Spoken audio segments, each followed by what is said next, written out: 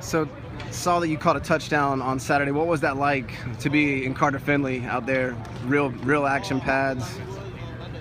Dream come true. Been a State fan my whole life, so I was happy to be there. I gave the guy a little something off the line, and Jacoby gave me a perfect ball. So it wasn't really me; it was a great throw. So I just had to catch it. So there weren't a lot of details of stats, anything like that. How I heard it was a deep catch. Was it? Did you go out deep, or was it short and you ran? It was about probably 40 yards, maybe 30 yards. It was a deep ball. He threw it and ran up under and caught it in the end zone.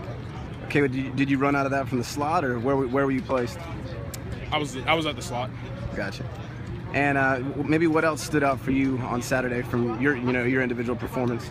Just I got to work. Had some mistakes, and the coaches trusted me. Hopefully, I'll get on the field some this year, and just got to keep working to do what I can do best and be the best Nyheim Hines. I had some mistakes every day of practice, good things and bad things, so I'm just working to do the best I can. What were some of those mistakes on Saturday that you want to kind of polish up and work on?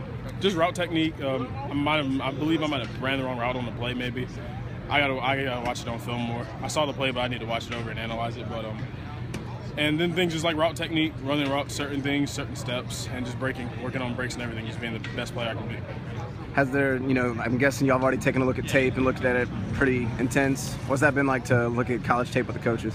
Oh, I mean, it's great. I mean, these guys' job is to do nothing but study tape and make you the best player you can be. So I like that. In camp, all you do is just talk football every day, all day. I actually have dreams in my sleep about plays. So it's just really great just to be locked in on nothing but football. How do you feel like the offense looked on Saturday? We looked great. I thought we looked great. Good things and bad things. We're just trying to prepare. I think we're 20 days in. I think this is 19 days until Troy. So we're just working hard to be the best we can be until we get on that field September 5th.